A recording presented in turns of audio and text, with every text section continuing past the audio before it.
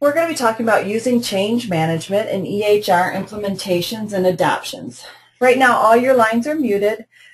If you need to post some questions, go ahead and put them in the question pane, and I will be reading those after Dr. Eccarius' presentation, which will be in the middle of our presentation of slides, and then also at the end.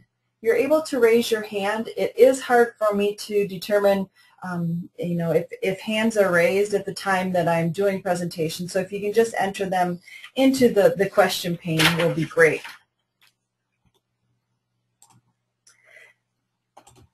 EHR and implementations are large organizational projects, and as we know, that three-legged stool of a project is about people, processes, and technology. Of the three, people are the most important.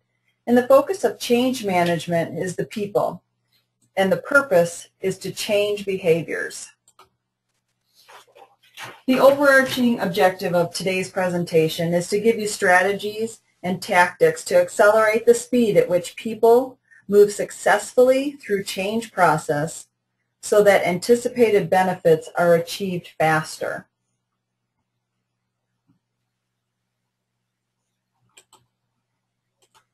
We're going to skip a couple there and come back to Dr. Eccarius. Now, I know as a change agent that sometimes I feel like I come to the table with a change or a project, and I'm kind of Glenda the Good Witch. I'm hoping that good things are going to be happening, that people are going to be glad to see me, but sometimes, and which is most of the time, the perception from their end is actually that this is who I am. And usually the projects, I always think that they really are the yellow brick road to Oz of the new benefits of the project and the things that we can all gain from them. But most of the time it is the haunted forest, and people feel like they want to turn back. So I have to be very aware as a change agent of the changes that we're implementing that these things are happening to people. And the things that they do every day, they may have built their business upon the way they've done business in the past 10 years, or they may have built their career image on this, or even their self-image. So we never take these changes lightly. At HealthPoint, we wanted to bring together some helpful guidelines to help you make sure that your project is not that haunted forest. We've adapted the Cotter's 8 Steps for Change model to show how this model works in the healthcare setting. And the 8 steps are: create urgency, form a powerful coalition, create a vision for change, communicate the vision for buy-in, remove obstacles and empowering action, create short-term wins, build on change and consolidate improvements, and then anchor and institutionalize the new corporate culture. So in the next few slides, I'm going to identify what you can do for each one of these steps, where to look for it within your organization, and then how to implement it. First off is step 1, creating urgency. Urgency really is that fuel that drives the change process. So you need to find urgency within your organization. Here's some places to look. You need to identify, or you could identify potential threats or crises, and this could be done. You could look at data security or breach threats, potential impending or current Medicare payment cuts. You can find those by monitoring the flow of data, addressing issues with that, any notifications that you've received, and any financial constraints that you've encountered, and also your security risk assessment would show some of those threats that you have for the organization. That can create some urgency. You can explore your quality performance opportunities. In your quality tracking, you may find that there may be opportunities to have improvement, and you can create urgency behind that. You could also discuss scenarios of things that could happen in the future, some trends that you may see in the industry, and you could use the promotion for certain things like e-prescribing or charge captors, secure reminders, or secure messaging. Having honest and dynamic discussions of the benefits of electronic health records or computerized order entry.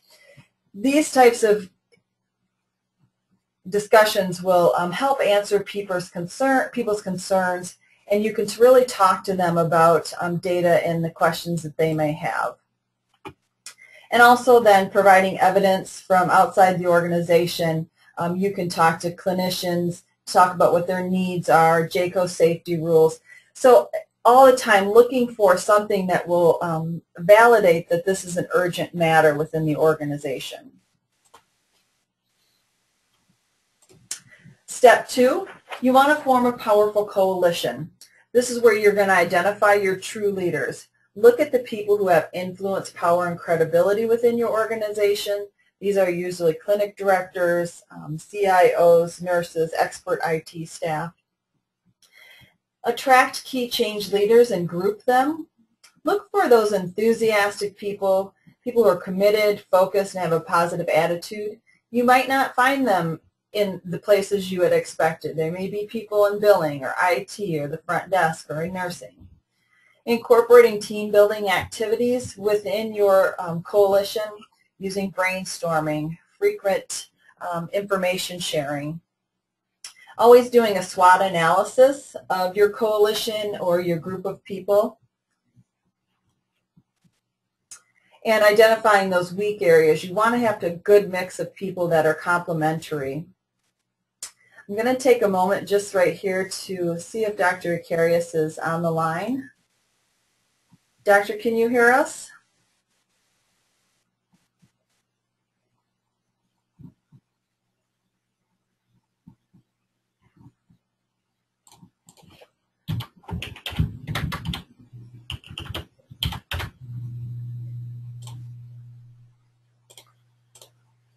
Okay. Not yet. Okay, that's all right. We'll keep trying. We'll keep plugging along. He'll join us. Me? Can you hear me? I can, Dr. Eccarius. Hello. Yeah, I don't know. I've tried it like 6 times, and so you can hear me now. I'm on a cell phone. I couldn't get it to work on any other phone. Okay, great. Well, it's good to have you.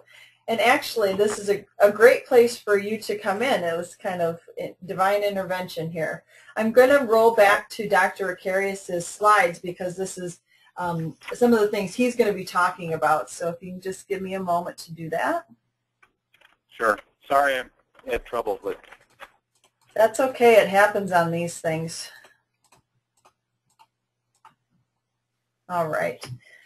Let's just move back to that. And Dr. Eccarius, would you like me to run the presentation, or you want me to give you access to it? You can go ahead. I Okay. just have a couple slides, but mainly I just want to run through some things that Jan had talked to me about. Yeah. About, I guess, remaining concerns about adoption and so forth. All right. Well, everyone, I'd like to welcome our esteemed guest, Dr. Scott Eccarius. In addition to his ophthalmology practice in Rapid City, Dr. Eccarius has served as the Medical Informatics Officer at Regional Health in Rapid City since 2007. In that capacity, he advocates for clinical information systems, their value to patients, and the organizational imperative of meaningful use. The Eccarius Eye Clinic implemented an EHR system 7 years ago and currently uses Athena Health's practice management system, EHR, and their patient portal software. In addition, Dr. Eccarius serves as Athena Health's serves on Athena Health's National Physician Advisory Board. So welcome, Dr. Eccarius, and thank you for joining us today. Well, thanks for having me. I guess when I spoke the other day with Jan about what the specific things you guys were going to address, I was asked to speak largely on, there's still some places that adoption is an issue. I think there's a lot of places that have adoption within the hospital systems and probably within individual offices about how do you get people to get to the next step of actually having a fully functional EHR. I think if you look across the state, there are probably very few places left where clinics do not have either in the stages of implementing an EHR or actually already have one, but just may not have optimized what they can do with it, which is different than when I took this job 5 to 7 years ago. No one had one in their office for a handful of the healthcare organizations that had affiliated practices were rolling out the ambulatory pieces of their basically legacy systems that they had in their hospital. So in 5 years, we've gone from nearly very little adoption to almost complete adoption. So I guess what I would, unless people can tell me what it specifically they would like to hear, I would just try to frame it such that for the remaining people who are struggling with adoption, not sure they want to do it yet, if they have done it, not sure they're getting the most out of it, how to maybe push them to the point of being more successful. Does that sound acceptable? Yes, definitely. Go ahead. I have your strategic planning slide up for you.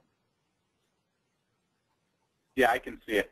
Well, I mean, this could apply to about anything, and it could apply to whether you're going to create a health information exchange. It could apply to how you're going to run your business. It could apply to how you're going to run your department, your hospital. It could actually apply to how you're going to engage an enemy in battle, which is the source from which I got this information.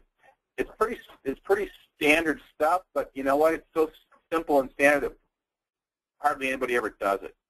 And I guess one of the things that when you're trying to decide what to do, and make no mistake, putting EMR in is not for the faint of heart. I mean, it does change your world a lot. And so what do you want to get out of it? So establishing a precise goal or 2 or 3 or 4, I think would be wise for anybody going into to doing this. And put it in writing so that you look back after 6 weeks and you say, look, we plan to have 2 doctors up the first 2 weeks and then add 3 more doctors the next 2 weeks.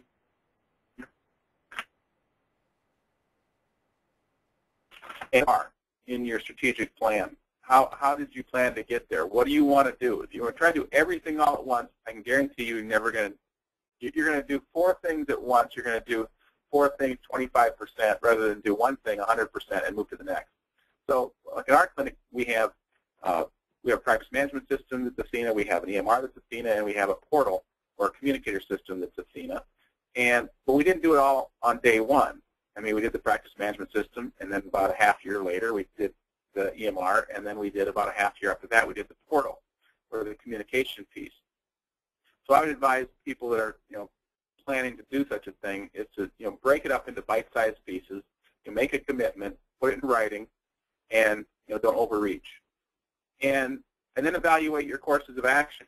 And, obviously the pros are going to be you're going to get meaningful use money, right? You're going to have you're not going to pull charts. You're going to save all the money you were spending on dictation. You're going to spend it, you're going to have a safer system for your patients. You're going to have quicker lookups. Those are the pros. But the cons are always going to be, what's my productivity and how much money am I going to leave on the table in those early months? Because that's not a small issue. So, you have to look back. How are you going to execute those courses of action? And, obviously, the execution is going to be critical to carrying this out. And if you plan to lose money or not see as many patients, which is the same thing in the first, month or 2, then you have to decide, how much am I going to cut my practice back? How much am I going to, because you don't want to keep your practice running exactly the same, at least initially, and then find out that, you're there until 7:30 at night finishing your records if you normally went home at 5. So you need a little bit of advanced planning. Even though we've done big bang approaches in our hospital organization and in some of our clinics, at least on the practice management side, you almost have to. With the EMR, I particularly don't like bringing 10 up at once. I don't think you can stay with some on paper, some electronic for very long because people looking in two places for records. But you need to. It's not a bad idea to stage it, but have a goal in mind at the end. By this date, all 10 doctors are going to be using it. I think those are the things that I have found to be helpful when we've helped clinics and done it in our own clinic. Any questions at this point?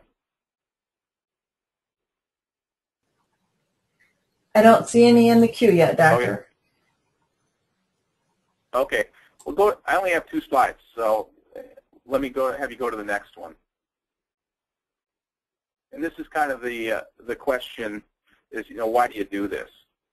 And this is from an advisory board consulting group out of Washington, D.C. that I've used this slide probably 10 times in the last 4 years. And you are here, we're actually getting into the flat part of the curve. So you can see, stage 1 is, again, that first third of the graph on the x-axis is meeting the meaningful use mandate. And that's what everybody probably that's on this call is really looking at right now. You reinforce your core systems. Maybe you've gone to an updated Windows version of something that will be certified for meaningful use now. If you're in the hospital system, you're going to maximize your CPOE or your computerized physician order entry utilization, and then you're going to try to, like everybody, you're going to try to exchange data, which is proving to be somewhat difficult in a lot of areas across the country, unless you have a single system like an Epic or a Meditech or something like that. And you can see that first part of the curve. It's a fairly steep climb, with the y-axis being your hospital, or you could substitute your clinic's performance. Is that you really gain a lot of power in the system that you're hit this flat, which is for analytics, and that's I think where a lot of hospital organizations are now, in that your hospital performance doesn't go up much, but you still are spending a lot of time on the x-axis there, and that's where you're trying to take the data that you've gathered from your EMR. You're building a team that will then be able to analyze it, so you're upskilling your talent and your analytics team, and then you're going to find that your data is crappy. You're going to find out that a lot of data that you gathered, wasn't really high quality data. So you got to go back and you got to make sure that, that the demographical information was right, that you didn't have 4 Mary Johnsons when, there were only 2, that type of thing. And then finally, and I'll quit with this, in the third stage, is really where everybody wants to get and why we really do this, is that you have to digitize everything to get it into a format that you can analyze it. And then in that third stage, and again, then the slope of that curve becomes very steep disease, and then ultimately population health, prevent disease. Or if you're looking at risk-based insurance plans, you can actually see whether or not you have the analytics to be able to take on that risk, whether you're a clinic or you're a hospital organization. So we're doing this all right now in the first stage, trying to get through the second, which is not going to be particularly easy, to get to the third one. And it's all happening pretty fast. And if you're just starting now, I mean, I think you're definitely, they've shot the gun at the starting line of the track meet. But because it's been a tough slog for so many people, you can get there fairly quickly with real commitment. And so I would encourage you all to do so if you haven't begun already.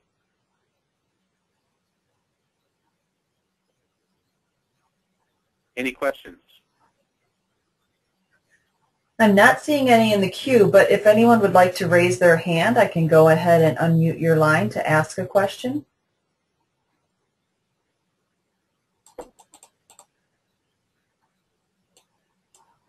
Well, I'll stay on the call, with the rest of your presentation. If anything comes up, I'll stay on until the end. All right. Thanks, Dr. Eccarius. That was great information.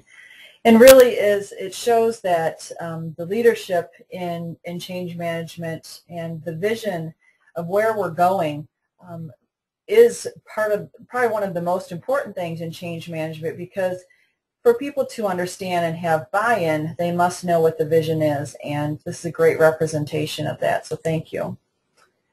I'm going to move back to our step 3 in our change management, and this really was what you were talking about, and like I said, it was great timing for you to come on at that time. So I'm just going to go through these quickly because you did indicate about setting the goals and determining what it is that you want to do. So determining that value, I know you've heard this from HealthPoint several times, that determining what the value is in the project and connecting that to the value of the organization is very important. So understanding your vision, and like Dr. Eccarius said, making those goals so you can break them into understandable and brief messages within your organization. Develop summaries that have either catchy phrases or visualizations to see what's happening, handouts that can convey the message. Developing the strategies to execute. This is where Dr. Eccarius was talking about involving that key leadership and setting the goals there. The coalition team should be able to describe their vision in 5 minutes or less. So I think we call this the elevator speech. Practice it, and within your meetings, have people give their elevator speech of what this vision is, because really they will be the ones that will be moving this forward. So step 4 is communicating that vision for buy-in. Now here you're going to talk about change often, conveying that message at meetings, emails, have it as your tagline in your email. Be very open and honest in answering people's concerns and anxieties, and give them validation that those are good questions and things that we should talk about. And you can put out, don't be scared to put out thought-provoking questions out there to get feedback from people so you understand where they are in terms of in the buy-in and making sure they understand the vision. Applying the vision to all aspects of operations, as Dr. Eccarius illustrated to us in that the graph, that we are moving towards where we do have the upswing, and it shows that we are treating illnesses by evidence-based medicine, and that the care is then affected by the quality that we see. Leading by example, encourage that the coalitions are walking the talk and making sure that their behavior backs their words. Using every communication tool that you have. Screensavers within enterprise-wide organizations, you can put up a screensaver that talks about the message. Presentations that are short and to the point, and you could have cafeteria tent cards. So communicating that vision is your next step. And then step 5, remove any obstacles and empower them to action. Look at your roles and responsibilities within the organization and really engage people in the organization to help further the coalition's work. Reward people who are embracing change and use them as motivation to talk to other people. Identify people that are resisting change. You want to know who those people are and what their questions are, because if you can ask for reasons or give rationales of what their oppositions are to the issues, then you'll be able to address those at a larger scale. Take action strategically. Make sure you address things very quickly. Discuss it with the team.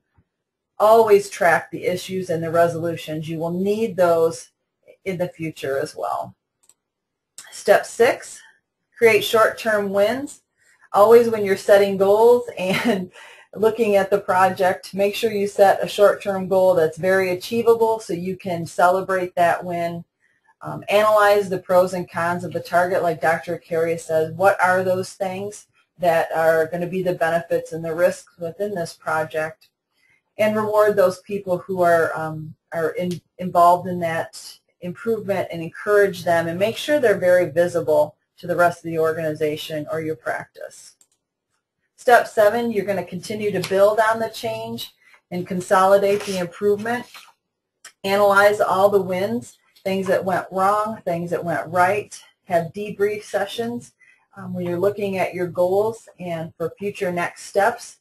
Continue to build on any momentum that has already been achieved so you can set goals for the future.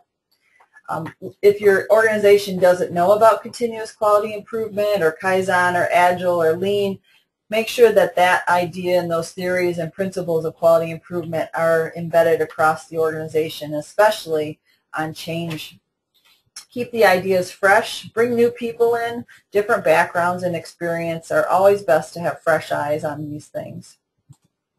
And then step 6, anchoring the new culture.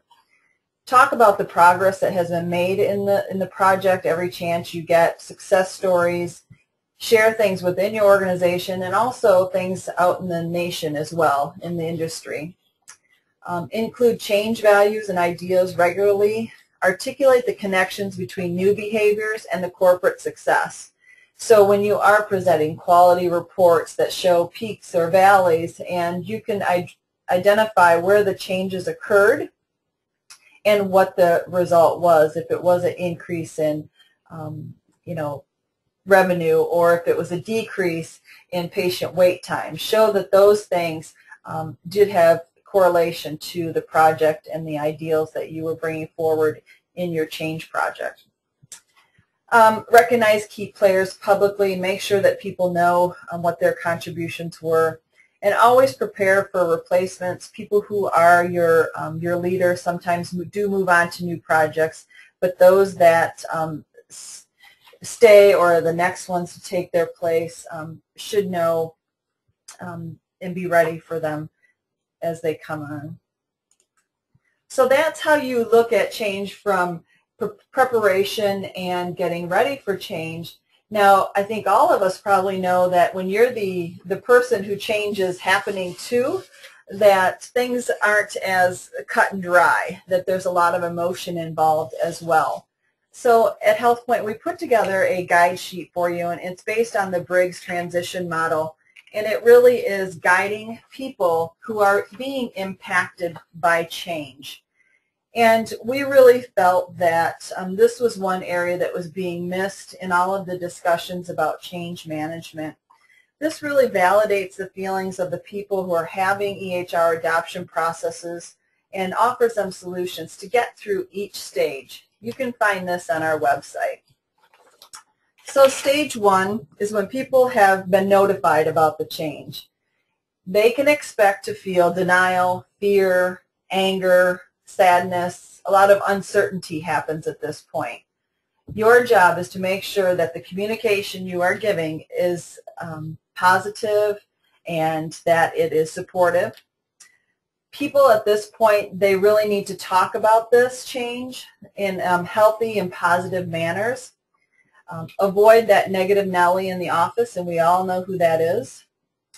Make sure that you have all the facts available to people to make an educated opinion about the benefits and risks, the pros and cons. Stage 2, this is where the change is happening in real time, and people can expect to have some resentment about the change. They may be doing, as Dr. Eccarius had talked about, the two systems, maybe doing the old and the new. And they may want to hold on to the old ways because they're more comfortable. There's going to be some anxiety about their roles, some skepticism about the change because you are seeing low productivity, which does have some effect on morale. At this point, change agents must provide strong support and lots of direction and communication. Stage 3, this is where they're embracing the change, where they are becoming more open to learning. They're seeing some of the benefits on not only their day-to-day work, but within the organization and also the patients that they serve. So this is one of those opportunities that you have to then get them to continue to bring that message forward that this is a positive change. Now, change is never easy.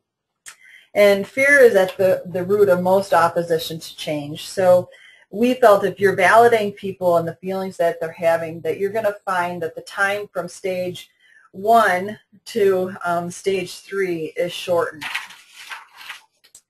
I've provided just some references to the Cotter model, and also a website called Mind Tools, which I recommend to everyone. And then our website, you will find all of these resources as well. Well, in summary, I think we can wrap this all up to say that change is the constant of life. Planning and communication are key, and to remember that the people are being impacted and they must be considered how they are impacted.